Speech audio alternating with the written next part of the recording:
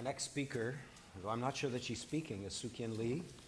Sook Yin was singing in the Vancouver underground.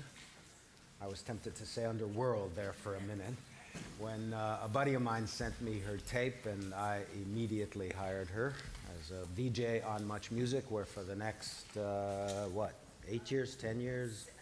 7 years, she reigned supreme as MuchMusic's resident artiste and oddball. Today she's the host of CBC Radio's very excellent Saturday, practically all-day program called DNTO, definitely not the opera. And she still does edgy stuff on the side. In fact, she's involved in a movie with controversial, progressive, avant-garde young director John Cameron Mitchell, which promises some very no-hold-barred exploration of sex, which of course got some of the bureaucrats at the CBC twisted up in a knot, and there was a little controversy, and wow, in the course of a weekend, Sook Yin was able to mobilize some of the most famous artistic names, wow, I mean, on the continent to support her drive for artistic freedom. That's her commitment, and this is Sook Yin Lee.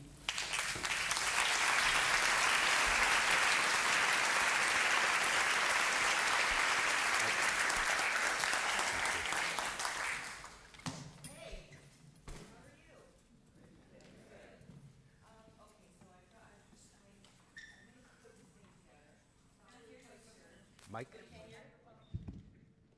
Okay, so I'm going to put this thing together.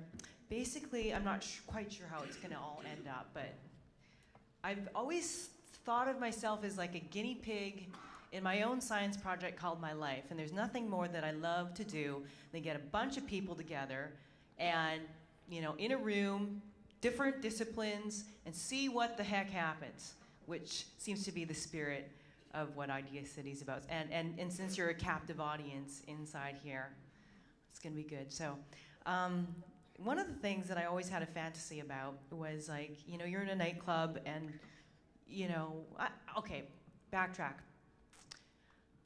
I think why I'm interested in this is to try to make a connection with people. You know, we're going through a day, and, you know, we're encumbered by all the human frailties that we have, and sometimes it's hard to get up out of bed or even look somebody in the eye, and it's hard for me to do that. And, you know, I think through my work, what I really try to do is, like, make that connection, and that's what makes me very excited, and it gives me a feeling, and I like to feel that with other people. So, okay, back to my fantasy.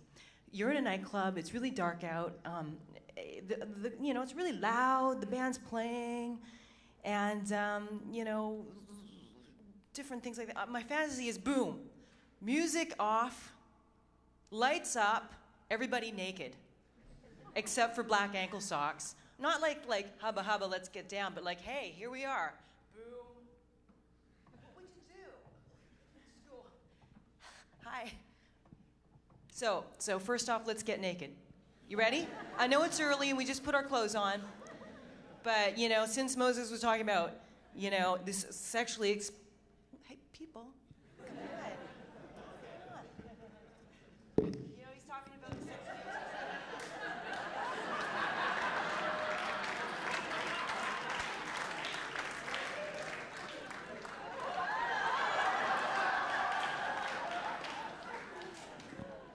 There's two of us. Me, I'm in Italian men's underwear and black ankle socks. You're in Italian men's underwear too. Awesome. The rest of you, I can understand. I know. I know. Yay! There he goes. Very good. Because, you know, I'm nervous too, but, you know, you got to break the nervousness somehow. Okay, but what I'm really here to talk about is I want to talk about, like, the dynamic possibility of the human voice. And also, I want to talk about improvisation. Improvisation is something that I apply to every discipline that I do, in television and radio and making films and making music. And the power of improvisation is really fantastic because what it forces you to do is sort of try to find balance out of chaos. It forces you to react to changes. It forces you to make a decision. It really does force you to listen too, like, because in musical improv, it doesn't work if there's just somebody wanking. You know, it's just like, oh, people are like, boring. But it works when people listen and give and take and listen and express. And so there's quite a lovely thing about improvisation. And I think some of the best sort of forms come out of a structure, out of like structure and improvisation together, which certainly the first two speakers today were.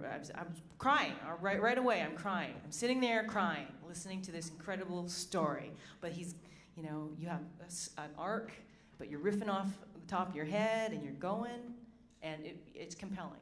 And I'm going to put my pants back on right now.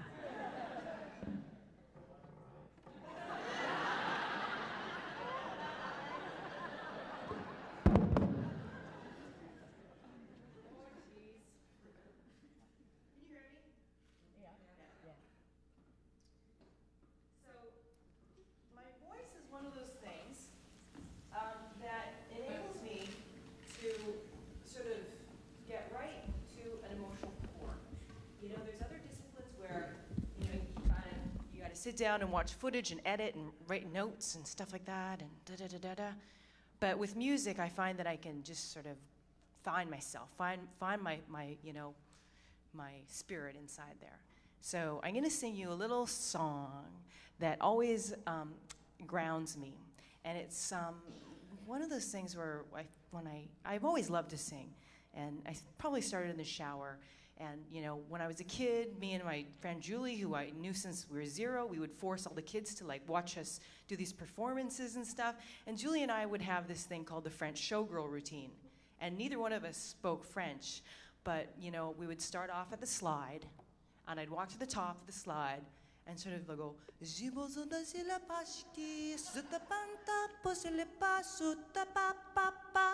then I'd slide down the slide and say, take it away, Julie. By then, Julie would be at the top, and she'd be like, "Boom, bisilipa," you know. And there was something really liberating about not having to like tie yourself to a word. You can just like create French. We're talking French, and we get louder and louder throughout the day. Okay, and by the end, it was like, ah, la la. You know, the neighbors would be phoning up my mom, "Get the girls to shut up! They're driving me crazy." My mom would just like let us sing. So it's one of those things. So I'm gonna sing you a song that. Jean Yoon and Pui Ming and myself came up with. It's called The Sleep Song, and I'm gonna, can you lower the lights a little bit? Thank you. And this is a song that I always sing to make me feel good.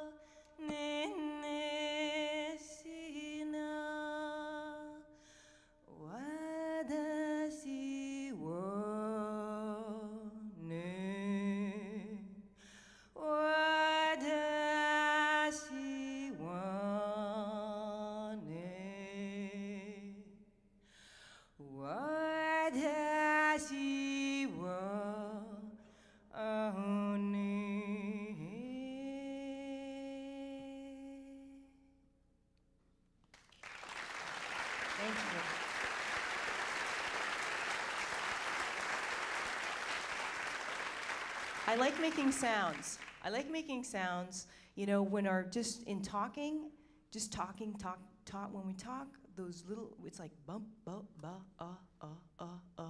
when we could go, ah, oh, but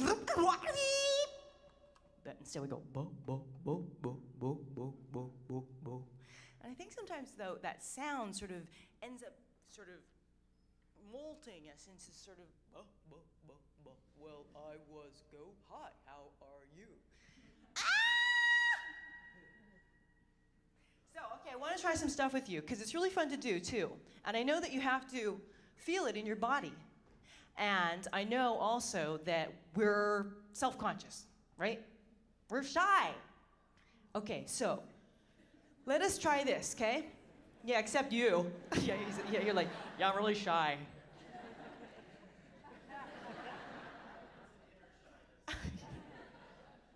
So, what we'll do this. Let's try this, okay? I'm gonna do a sound. I would really love it if you just feel it in your body and do that sound that I do. So it's like, I'll do a sound, and you can either copy me or do whatever the heck else you want to do, okay? Okay, cool. Do you want to stand up, sit down? People who want to stand up so you get more air, feel free. Okay, sit, stand, whatever. Okay. Good. Yeah, oh yeah. Okay, now we need the house lights black.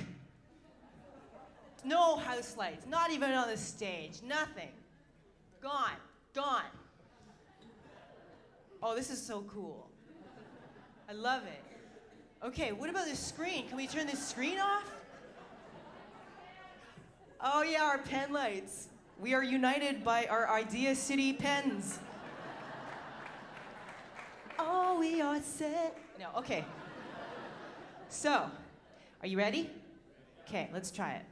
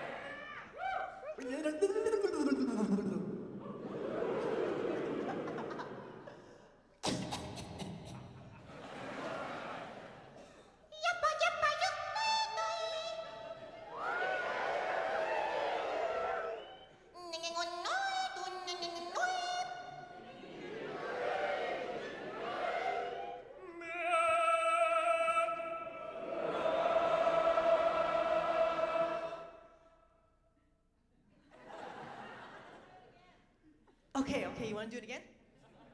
Okay, let's try another one. Let's say.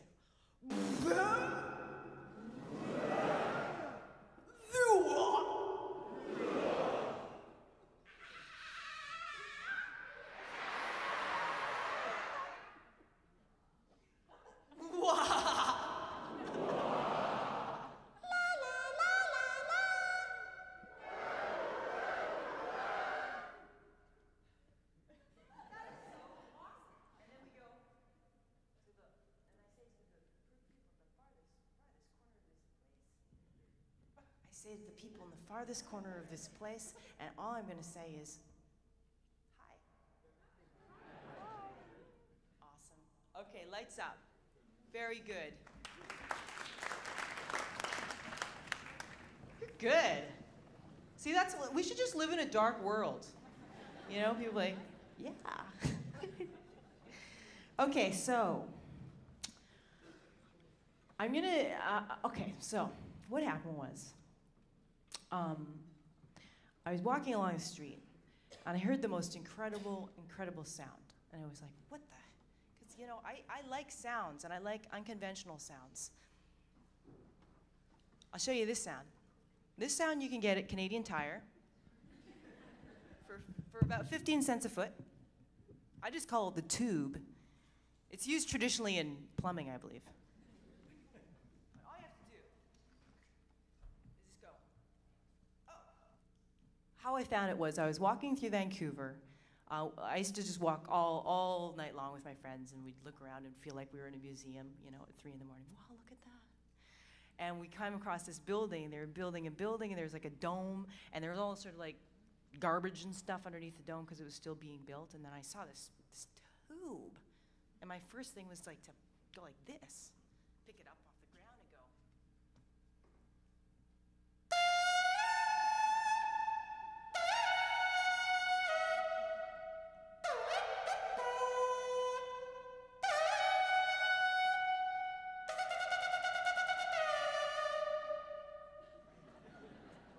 I was like, hey, so cool. So I very much like sounds. And I was walking down the street not too long ago, a couple weeks ago, and I heard the most amazing sounds. I was like, what the heck is that? That's a Martian music. Walking through I turn around and I see this fellow there playing some of this music.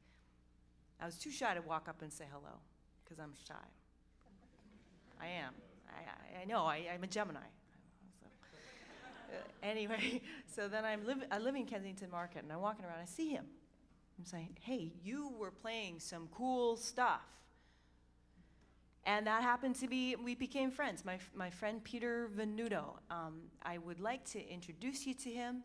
This is the first time Peter and I are performing in front of an audience, because I just asked him like a week ago, hey, you're great, you play interesting stuff, will you join me on stage at IdeaCity? And he said, sure. So he woke up this morning. I knocked at his door at 7:15. He just got out of bed. Hi. Okay, I'm coming. And the most amazing thing about Peter's instrument is this cork here. And what happens is it's also a sort of random chaos machine. He cannot tell what he's wired it. He's wired it and done all these crazy things to modify the instrument. So he doesn't know he can't predict the sound coming out, like what's going on. So he takes it even one step further, this idea of chaos and improvisation, because like as soon as he has to work with the sound that comes out there at that moment. So it's kind of phenomenal. So please welcome Peter Venuto.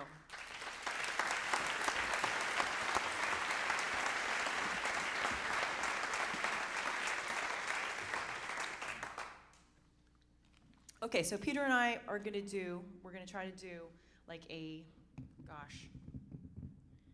3-minute improv. Oh, you know what, Peter, it looks like we got 5 minutes left here.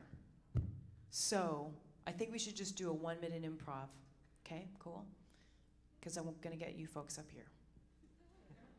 Just so you can psychologically prepare. Okay. Go ahead, Peter.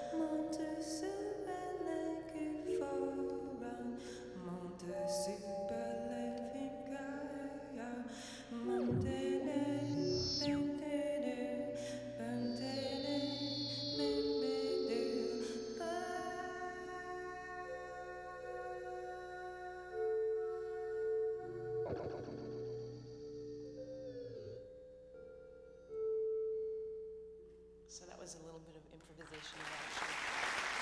Okay, we're running really short for time.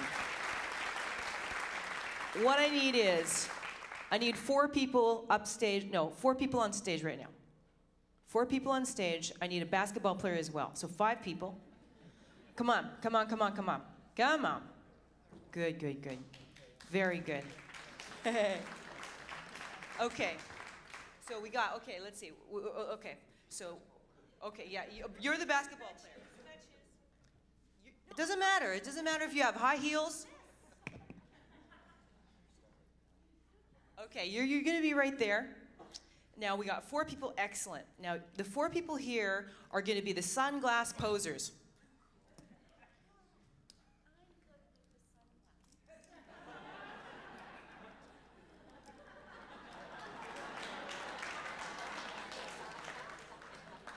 Okay, you know what? Heels do not make a difference, man. I'm sure you could just bounce the ball in heels. It'll be totally cool. Oh, and then we need Moses.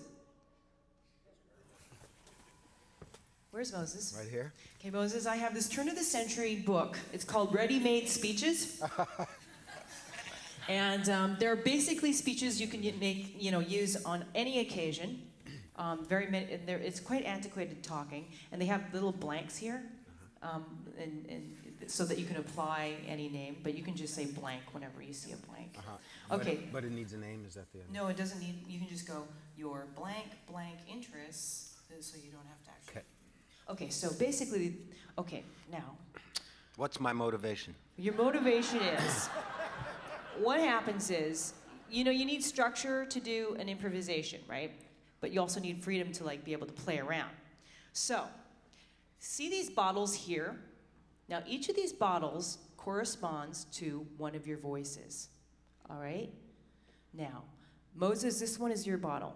Okay. When you see me, take a chopstick and when you ever see a stick inside your bottle, that means begin. Okay. When I remove that, that means stopping, okay? And so, basketball player, what's your name? Paula.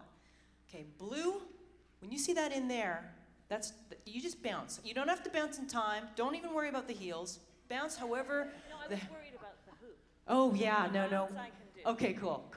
I didn't bring a hoop, so just all you. Okay, cool. Okay. So that's your one. You just remember this blue one. Okay, sunglass posers. You guys are the yellow. See it, right? So when you do that, when you see it go in there, you put your sunglasses on and you strike a pose, right? And when I take it out, you take your glasses off. Okay, but nice. And you can keep posing like that. Beautiful. Very good. You got that, right? Okay, cool. And Peter, yours is the brown one. Okay. Now, you guys aren't going to get off so easy either. When you see this going on this half of the room, you can see that? Sort of? I want you to make any kind of percussive noise with your body, with your chair, standing up, sitting down, whatever you want. You can hear each other. One person might go. Somebody else might jam along. Got it? But when I turn that off, stop. You folks over here? When you see that, can you see that? Good. I want to hear your voices together going,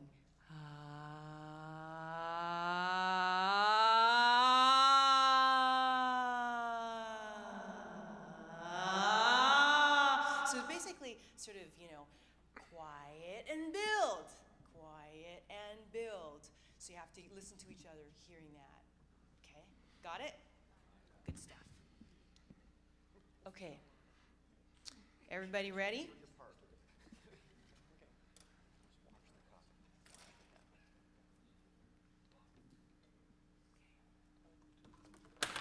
I know I'm going terribly over time here. I'm sorry, Moses. I think I got co-opted. It's so tense when you walk out there, eh? When Moses comes out, it's like, oh.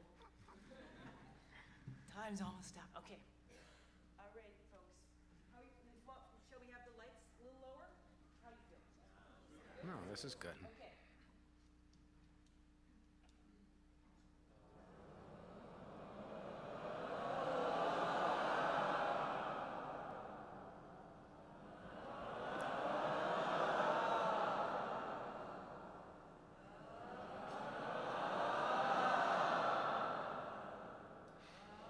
Gentlemen, in consequence of having presided at similar meetings for many years, I've been called upon this morning to take the chair, but I wish some other gentlemen had been selected.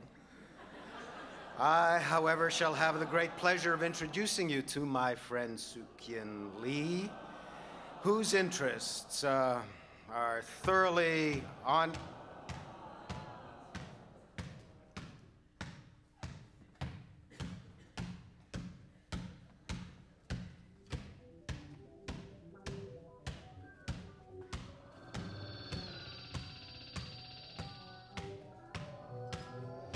I have not seen such an address as Mr. Smith from any candidate in this election. I mean, kingdom. Although I have seen many of them, and if he keeps within the hour, 4 corners of the paper which I hold in my hand, he will be a man according to your hearts. We do not want trimmers, as they are called, neither do we.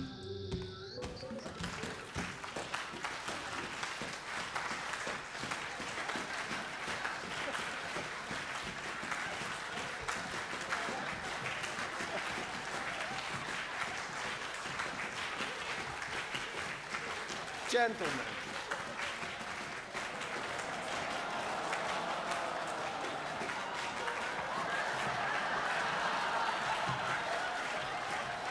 gentlemen, I never came forward with greater pride and pleasure than I do on this occasion.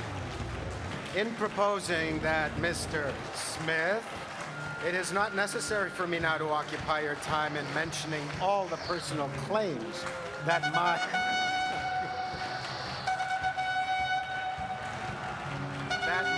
opponent has chosen.